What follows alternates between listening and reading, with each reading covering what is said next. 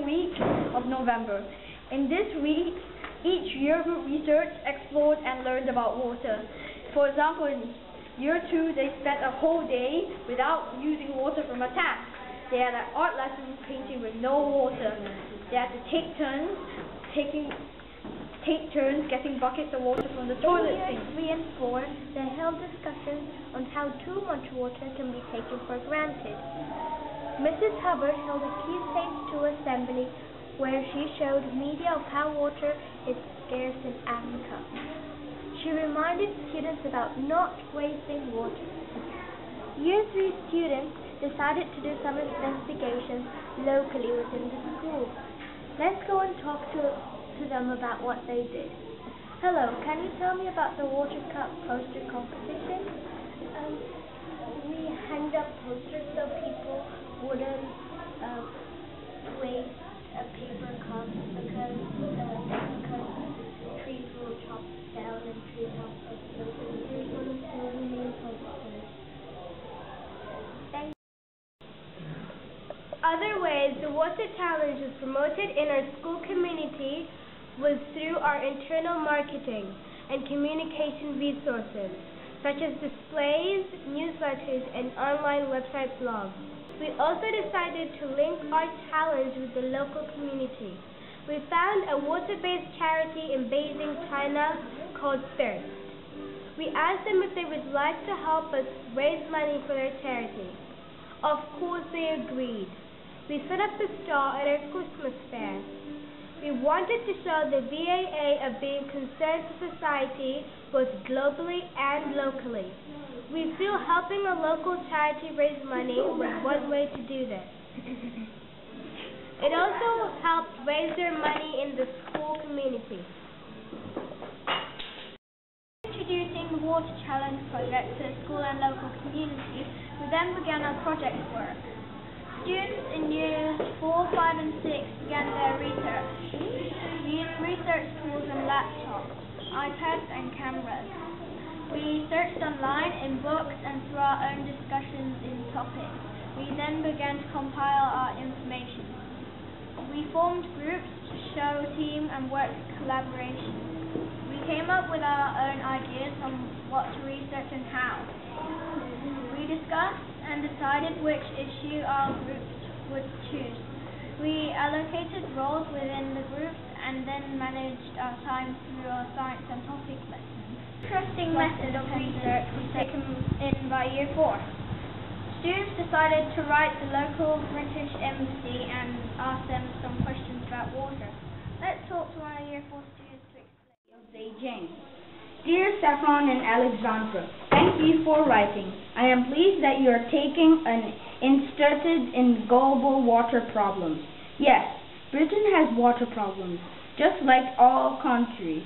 Some summers it does not rain enough, and we have to have house pipe bans to stop people watering their gardens and washing their cars, so that we all have enough water to drink, and sometimes it rains too much, more than the rivers and sewers can cope with. Throughout the Global Classroom Water Issue Week water fun activities, we conducted to educate students about water and how important it is. In nursery, teachers and students exploring how water flows and use water in their play and do activities. In Year 5 and 6, students researched how water is under crisis in third world countries such as Africa. As a part of homework, students had to create a presentation on a charity organization that supported those countries in need. Some particular organizations we found that were doing excellent work were WaterAid, Charity Water, and Hardwood Charity. This information and research was then shared in a second whole school assembly, where the Year 6 Eagles shared research was then shared in the second whole school assembly, where the Year 6 Eagles shared these websites. A big hit was when we introduced World Toilet Day. We showed the Louis the Toilet song and the whole school erupted with laughter. especially the little ones. We thought this was a fun way to highlight global water issues and capture the attention of The water younger challenge students. has been happening now for 3 months. During that time, groups have been busy following the drop-by-drop guide. Here you can see evidence of groups in year 4, 5 and 6 working on their project. Let's talk to some students in year 4 and 5 about their models. Students have also been compiling their work into multimedia presentation. Here you can see students busy. Our project is called TLW1/AFR. It stands for Too Little Water 1/Africa. It is a system of underground pipes from the sea to a filtration plant also underground. Then the water has to go through some more pipes to get to the factory where each 30 liters is inspected.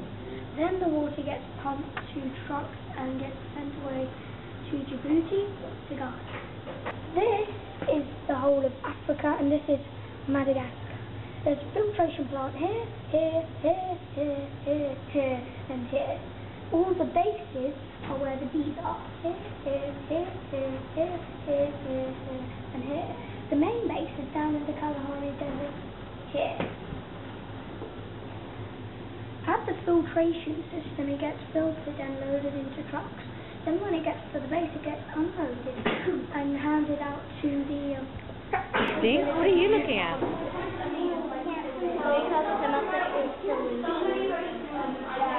Are these some water treatment machines or pumps?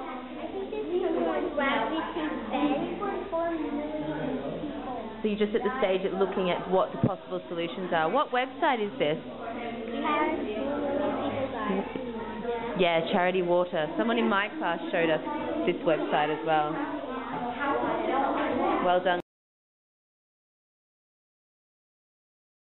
I spoke to Miss McGregor and she said that you were going to try and make a life-size model of this, and we were thinking of the cubby outside. And we were kind of like, how are we going to make holes in them? How are we going to put a big... That's not the problem because we just need the pipe, like, So if we'd had time and the resources, and not necessarily thinking about the holes in the ground, but we could have made a mock-up model around the cubby. We could have put plastic around the bottom and had some plastic pipes to represent what you're doing. So it could have been possible, but we just found that restrictions of China and getting the equipment and the resources and digging into the ground was just not possible. But we liked your thinking, and you were thinking on the next steps. That was great. The water challenge Well done, girl. has many things.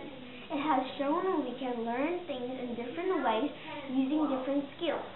We have used many aspects of high-performance learning. We have used collaboration by working together, creativity, and interpreting and our designing of our models. We have been open-minded and concerned for society by involving people across the whole school and the local community. We have also tried to be original and revolutionary in our multimedia. Just a challenge, but it has been a fun challenge where we have learned about important global issues, where we have worked together as a team and supported each other by showing perseverance and collaboration. It has also taught us to be global learners, to inquire about things that are important to us in our environment.